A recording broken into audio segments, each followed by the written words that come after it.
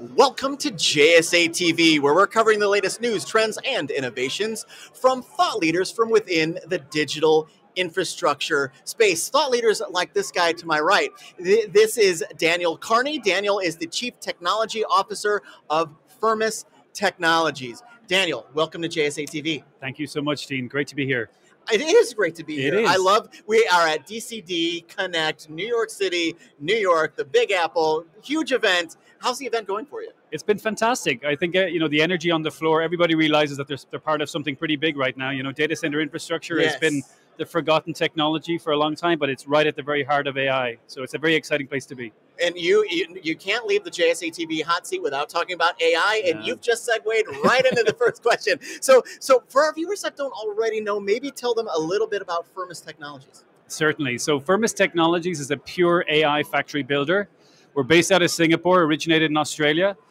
We've developed the world's largest immersion-based GPU cluster in Singapore, which we were very proud for the DCD Asia Pacific Award last year. Congratulations. The whole premise of what we do is really optimizing flops per watt. So how do we drive the most amount of compute out of the least amount of energy? And I think it's something that has a very big sustainability impact, but more importantly, it makes just sense for business. So that's our focus at Firmus, and we continue to explore all new technologies to drive what we can in AI and develop it as best we can. So let's talk about some of those new technologies, specifically liquid cooling.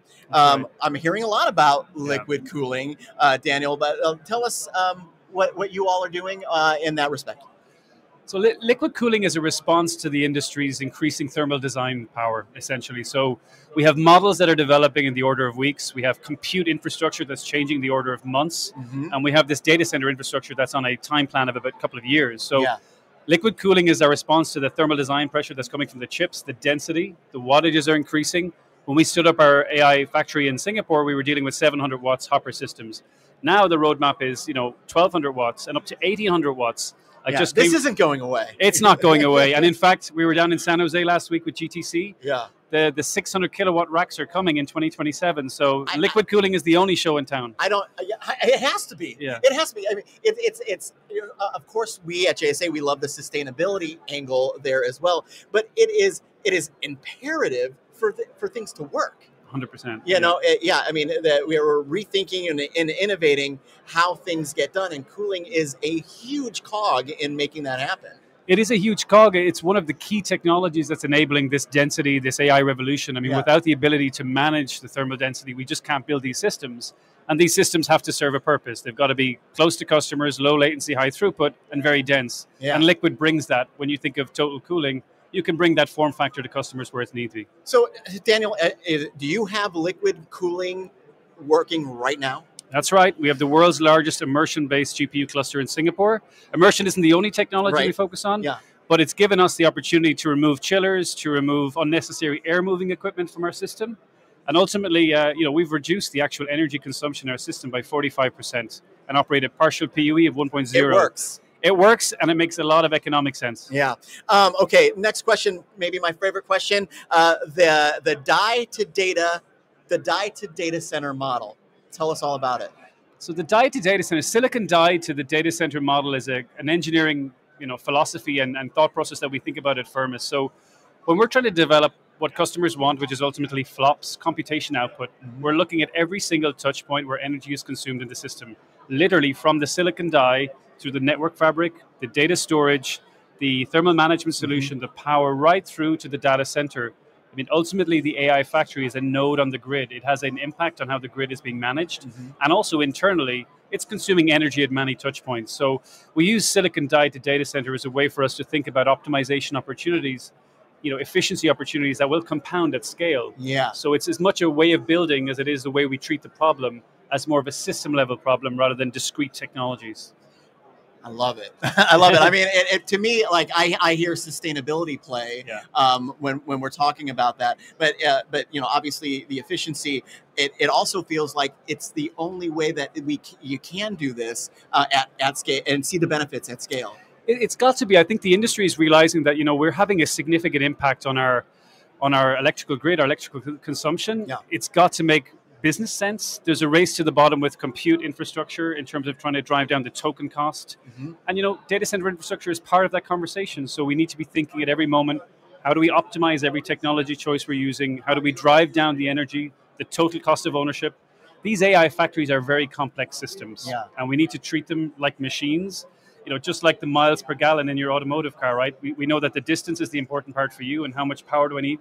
It's flops per watt. Yeah. And we're looking to optimize and drive efficiencies and be the world leader in developing AI factories that are the most sustainable.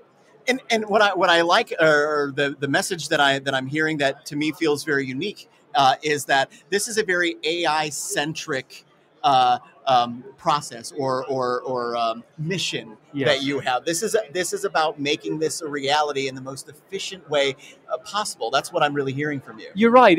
AI factories are distinctly different than data center constructs in a number of ways, and a lot of people don't understand that. They do. I think there's a kind of an appreciation that data centers are just racks and stacks of storage and compute and network.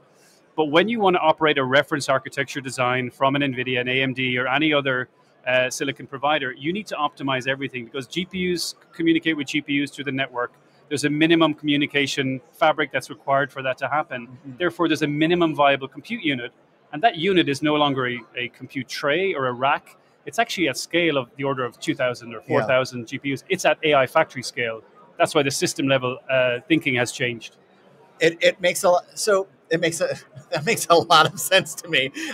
The one thing that maybe there's a bit of an information gap, even for myself, and that is like the actual practical application of AI. Can we talk about that for just a moment? Like if I'm a business and I'm thinking, I know that this is coming down. I know that it's going to have a significant impact on how I do business and my business perhaps viability. What do you tell a business like that? What do they need to do now to prepare for that very, we'll call it near-term reality? Yeah. I used to work for Amazon Web Services prior, so I was very much at the front of conversations when it comes to the aggregation of enterprise data, making use of your data. How do I use that to best effect in my business so that I always retain a competitive advantage? Artificial intelligence is an augmentation of what the data layer is. It's using your specific data to drive better products and services for your customers. And that's where this retrieval augmented generation capability, getting in touch with your sovereign data and using that. And that has a national story as well. There's national countries looking at that as well. So the AI, companies I think are in very different phases. Like they're still trying to figure out, first of all, getting their digital strategy in order. Then they're asked to implement these models that are changing every couple of months. However, those who succeed and figure out where they can apply amazing customer experiences, incredible automation, autonomous operations, taking humans out of the loop to put them in places where they add even more value, that's going to be where you start to drive better bottom line, better top line revenue generation and new products and services. And all of that will be enabled by, yes, the models, also the company data, but also the ability to access effective, cost-effective, and energy-effective compute in regions where they need it. And we're seeing today, we had conversations earlier on about model training moving to inference, and inference having an edge, as in a physical edge, which is basically AI moving closer to customers with lower latency, higher throughput. So we're going to see over the next couple of years, I think, a form factor change in the way AI is distributed. So we used to say cloud has an edge. The cloud will precipitate down to the edge. We're going to see AI being built out at different form factors that puts very incredible compute at the edge in enterprise, probably in enterprise buildings potentially. At Firmus, we see form factors that are 4 times less. And we want to see how we can distribute the edge closer to customers where it actually matters. I want to talk to you for another hour about just that, because and I know that we're probably over time, but I'm gonna ask one more question, because you mentioned it, like getting that edge closer to that end user with regard to AI. To me, that is the thing that actually does enable the research hospital to see real miracles happen because of the of AI input. I think healthcare to me is one of the most exciting areas where the innovation is going to happen. I mean, when we think about our own, a blueprint or a digital blueprint of our own particular being and how you could use AI against that to be. So one of the most exciting areas, I think, for AI. And like you said, a hospital that has the capability to return to a patient MRI imagery results or blood test results. Ultrasound, fetal, instantaneous. So that's an amazing patient experience. Yes. It obviously comes with a lot of emotional yeah. Capability, but that's the kind of capability that we're able to deal with and able to manage today. And the innovation is there.